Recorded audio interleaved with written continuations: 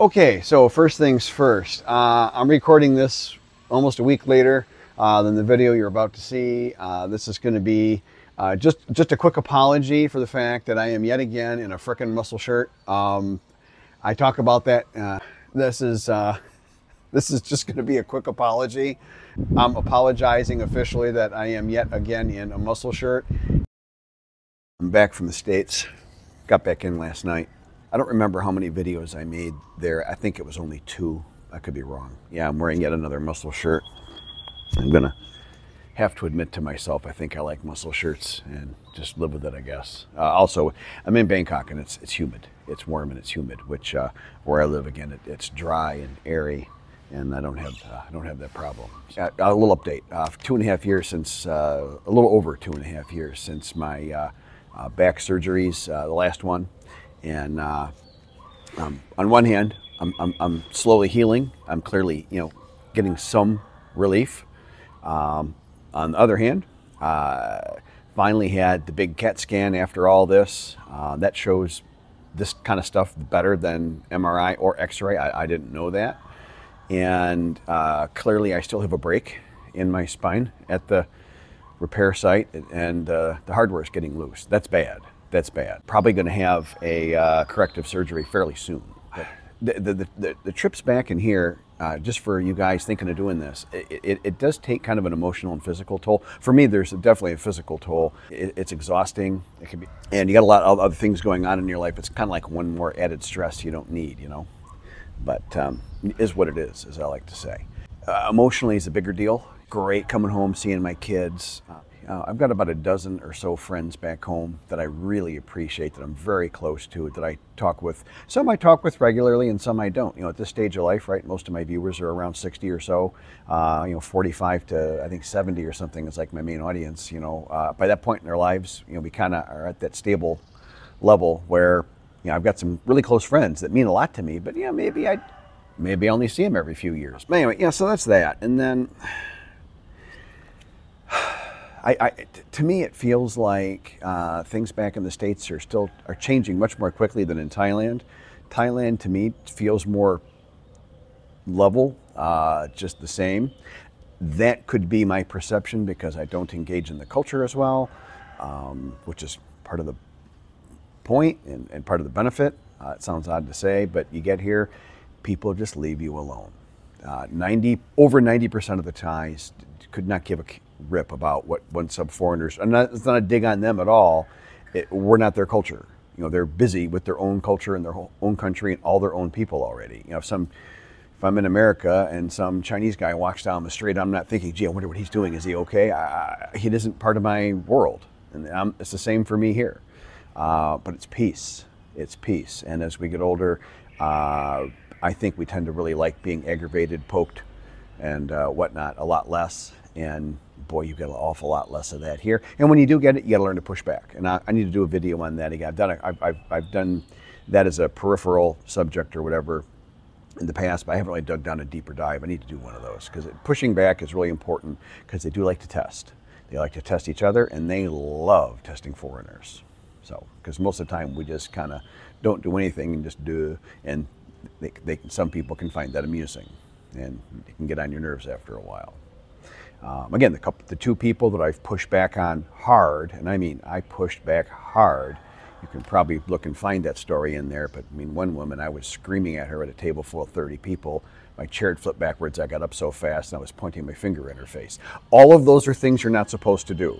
I did everything wrong, but I completely lost my temper. And that was on her. She kept pushing me and pushing me and pushing me, and eventually you poke the bear. Well, this isn't going to go well. And I take only partial responsibility for that incident. But my point is, after that, and I told her at the end, look, I love you. I love your family. I can't say who it is, but it's somebody that's still in my life. And now, we get along great. She completely respects me, and she certainly respects Fawn in front of me anyways. Okay, so here's I got my little notebook that one of my really good friends gave me. My other one was getting full. It's perfect timing. I love when people do that. But here's a funny test. So some people will, when you're looking to retire overseas, maybe particularly dating or looking for a wife or a partner or long-term girlfriend, you know, whatever you want to call it, you will get some people throwing some negativity your way, and even some venom. You know, and they'll say, "Oh, you're what they call a sex pat. You're a bad guy. You're looking to prey on some innocent lady or something." I think none of that's true. I mean, there are other bad people. There's bad people everywhere. But there's most people are just doing their own thing, not hurting anybody. And I'll tell you. So I met a very attractive woman in the States. Just a casual meeting. Just bumped into her somewhere. Ended up having a nice conversation. Just social, nothing going on. My type. You know, my type. And you know, younger and very pretty. Definitely got the vibe she was interested in me. You know, and it just caused me to go through a mental exercise. You know, like, gee, if I was here, what would that be like? If I was dating someone like her. You know, and it really had me go through the whole thing. And just in the back of my mind, as I went and took a walk on the beach and things like that. I was in LA when this happened. I've grown to appreciate the Thai style relationship. If I was just pursuing relationships only in the United States, it would just be that Western style. And I like this, where it's what I see more in West is more there. You know, it's the buddy thing. You do a lot of stuff together and all that. And I like my own time. And I got plenty of my own projects to work on. I'm myself, from my own perspective, I'm booked up. I'm going to have at least one big surgery. I want to do some more skin treatments. I've been letting my skin really rest. It's been almost a year since my last treatment. I'm just letting my skin rest, and it'll kind of recover, but then it'll also kind of start to age again. You know, and I like looking good. I mean, you know, it's not like I'm so dense. I don't notice the fact that when I take a picture with Fawn, at least in the early days of our relationship, I looked like her grandfather, and that bothered me. That's my baggage, but I'm allowed to have things bother me, and I'm allowed to fix things that bother me. And it kind of bothered me. So even seeing like a really nice, you know, beautiful, vibrant, interesting, and this was a really good person. There was some really cool stuff going on in her life. Even with all that, all the positive attributes and everything, it was like, you know, I'd just rather be here, be left alone, do my thing. I'm really eager to get a hold of the motorcycle shop and see how that's going. One thing that definitely has happened in Thailand that's kind of funny, and this might be of interest to my viewers, is that I feel that my game with the ladies is way up from what it used to be. I guess my confidence is way up, and I've cleaned myself up. I mean, here it's a very high social standard for a guy of what you have to be and kind of look like to be marketable. And everybody, and that's nothing radical, obviously. I mean, my ex-wife and I had this one friend, this one lady. She's a nice friend, really smart lady. And one day we went to see her, and she was all cleaned up. She'd lost some weight. She had her nails done, nice hair done. She was an attractive lady, but she had let herself go a little bit, and all of a sudden she had unlet herself go. And I kind of looked to my ex-wife a little bit, and I go, I think she's getting a divorce or something. And then so we asked her, how are things going? She goes, oh, we're getting a divorce. I was like, yeah, okay. And so we all see that. We're all okay. This isn't anything specific to Thailand only, okay? And you know, I found that's been true here. And since the standard's a little higher here, I've been working on it a little more. So I think I look a little better. I'm a little more cleaned up. My confidence is up because, as yours would be too, you get so many women flirting with you. Yeah, a lot of it's for negative reasons and stuff. Not all of it is, though, but all of it still feels good on the old ego. All of it feels nice. I mean, it never hurts my feelings to have some attractive woman look at me and give me a wink or ask me if I have a girlfriend already, or, you know, whatever. It isn't like, oh, wow, that really ruined my day. All right, I don't go looking for it, and I don't do anything about it. So in my opinion, by my judgment of myself, I'm doing nothing wrong, but still, I don't mind. And it keeps Fawn on her toes a little bit. Nothing wrong with that either. I'll probably cut this up a little bit, and I'll hopefully edit some of it out, but there was a little bit of background noise in a couple of spots. I'll try to take that down a little, and then I think I'll use this as an intro. Okay, I did a sound check. We're good. I've put the little wind buffer on there. First time I've used it, but these things do work. Anyway, so Thai style relationship, dig into this. I want to make some kind of points, some bullet points on it, okay? So first thing is, it's much more separate. It's a much more separate relationship, in my opinion. How I engaged back in the States was, you know, my ex-wife and I, we you know, we go to the grocery store together. We, you know, she'd be cleaning the house. I'd help her cleaning the house with something. I'd move the furniture for her before my back got really bad, obviously, things like that. And it's this, you're mixing hands, and which means you're working together, you're cooperating together. And in Thailand, you don't do that as much. In Thailand, she is a more perfunctory, more formal. Sawadee Krap! Mi Kwam Suk! He said something I didn't quite follow. I'd say I gave him a thumbs up and a Mi Kwam Suk. He didn't speak it very clearly. Whatever he said, I couldn't follow it. And shows the limits of my language. Anyway, so, oh, I better move to another spot. The sweeping is going to be annoying to you. We were talking about you do things more separately. So it really is, there's more, to me, what I see consistently, and again out here, so, okay, so just back up that last half a point. So again, if you're elsewhere in Thailand, I think no matter where you go, at least half of this stuff is going to apply. Is it going to be exactly the same? No. But I think about half of it will apply. Things will be more separate. It's more of a formal role. The wife tends to be more supportive. She does typically and virtually all of the cooking, cleaning, organizing, arranging of the house, the laundry, you know, and you can kind of tell a little bit how much she buys into the culture and how much she cares for, loves her husband. Is she's ironing his underwear, she's doing this. It's a love of deeds, and I hate that love language crap, by the way. I don't believe a word of it, okay? But just, I'll use that term here, but please don't think I'm saying, hey, go check that out, because I think that's a load of crap, okay? People are people, and they're going to act the way they're going to act, and you got to sort it out for yourself. And then, but then the husband, for his part, now again, you might get in the village, you might get a Thai guy who's not the best guy, and he's not going to do any of this, okay? But what a good husband, per the culture, might do is he might be handing her a regular monthly allowance, giving her a little bit of spending money, paying for the car, you know, building the house, doing all the big man stuff. And it tends to be more of a manly kind of thing. And the roles are very clear and divided. There's none of this, oh, we're together, we're a couple, we do everything, we share. They don't do a whole lot of that out here. I see it from time to time. I do see it. I get that. But that's I think less common. It's one option, and it's an option you can take, and I'll talk about more of that in a minute. In Thai culture, your wife is more the frosting on the cupcake, not the whole cupcake. In the past, my ex-wife was the whole cupcake. She says everything I did revolved around her. My way of showing that I loved her was I let myself be the moon the planet that revolved around her, sun, whatever. And I really supported and loved her and did all that. And we see how well that worked out for old Rob. So, you know, I look back on this, and I'll say as my experience as a CEO and as a business leader, and I'm not trying to brag, but that was my job, and I'm allowed to talk about what my job was. So anybody that has a problem with that, I know what to tell you.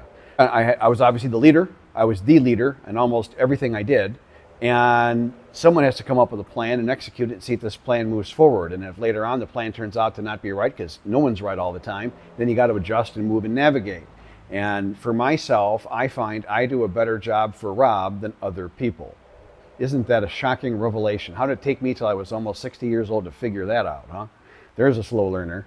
But now I won't give it up again. I'm doing my life, and I did that video just not that long ago on changing your luck in Thailand a couple months ago or something. And that is really poignant to all this. If you haven't seen that video, I will recommend that one. The title's a little cheesy. It didn't get as many views as other ones, but it's actually really good content, in my opinion. You know, when you make content, some of it you think, oh, you're proud of it. Well, I really nailed it there. And other ones, like, I did okay. You know, I do my best. I find that it works better for me being my own leader in my own life and having fun. My Thai woman as in a support role, which is what she wants.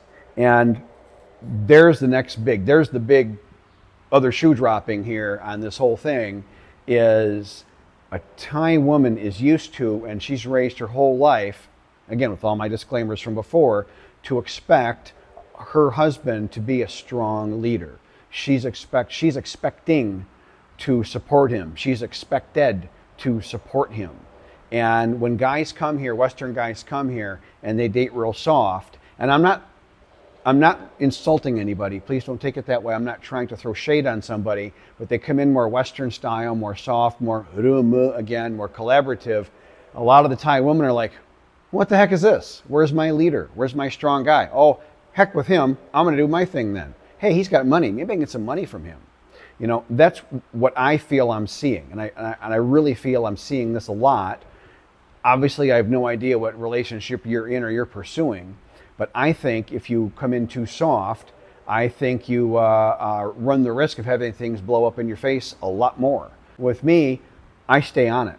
With kindness and with love. I mean, again, I've massively elevated Fawn's life. Her parents are saving face. Her whole family's saving face left, right, and center. Her kids are doing drastically better. I just came home last night. And if I'm realizing I might be projecting a little bit of anger or edge here on this video, and I'll apologize a little bit. I'm still a little like riled. I mean, that 30 hours in a frickin' plane, or between layovers and everything. So if you don't lead, you're going to get led.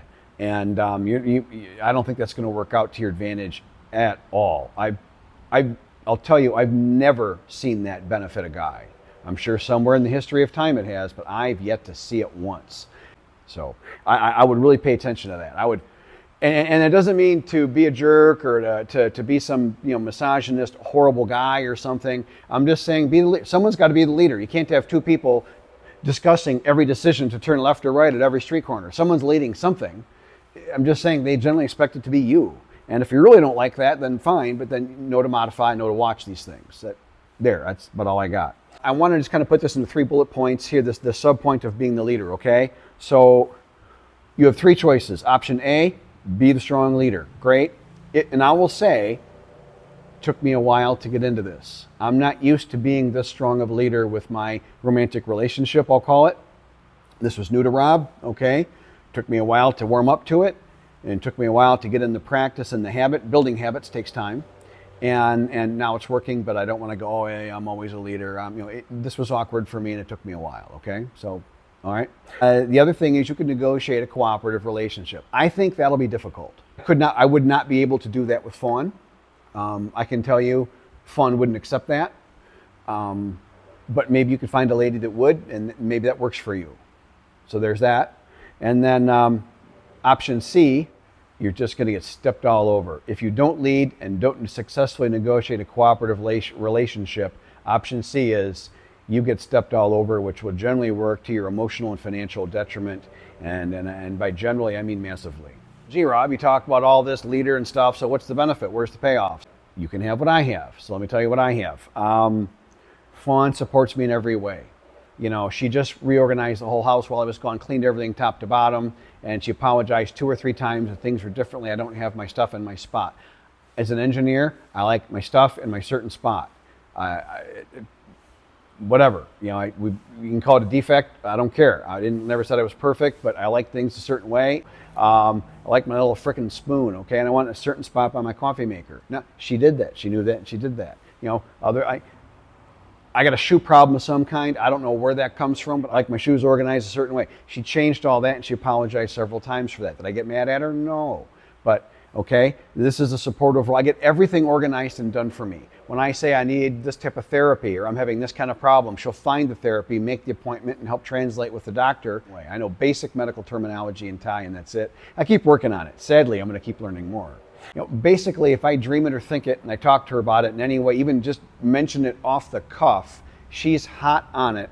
And she's on Shopee saying, here's that coaster you needed. Here's a Japanese-style cup for your coffee you like every morning that you mentioned. In fact, today I'm going to the gourmet bean place in Korat and buying a whole bunch of beans because I ran out before I left. But she handles all this for me. So she's going to probably do all the driving, chauffeur me around everywhere. And she's going to have a couple friends cover some of her stuff at work. And they'll support her because once in a while, I do favors for them. And so this works for me. So I'm the leader. I'm the little goose that lays the golden egg. And versus being the family buffalo, you can watch that video as well. Why am I promoting my videos? But if that helps you, I truly don't care if you watch them or not, but if that helps you, then I hope it helps you. Oh, by the way, thank you everyone on the book. My son did get the printed version live on Amazon, and it's been selling. It's been selling, seems like pretty quick. I told him I suspect my viewers probably, like myself, prefer a physical book than an ebook. But all that money goes to him. He's an adult with autism, rides his bike 2.2 miles to and from work every day. He did through 8 inches of snow last year, the landlord was telling me. I mean, I'm proud of him. He's a tough kid. He's really crushing life. And for someone with all his challenges, he's really risen to it. And this is the talk I gave him when I just saw him. That was a love fest, by the way. It was all just fantastic. So, and he picked out a ton of choice cigars to him. He's elevated my cigar game, so I will no longer be smoking mediocre cigars because, crap, now I appreciate the difference. I would say this style of relationship, as you can see, is working for me. Yeah, it's challenging, and it takes a lot of getting used to, and sometimes I'm in a slightly awkward position because I'm a little fish out of water here, but I kind of like that. Oh, here's my last bomb drop for you. This is a great one. You are not obligated to share financial information here.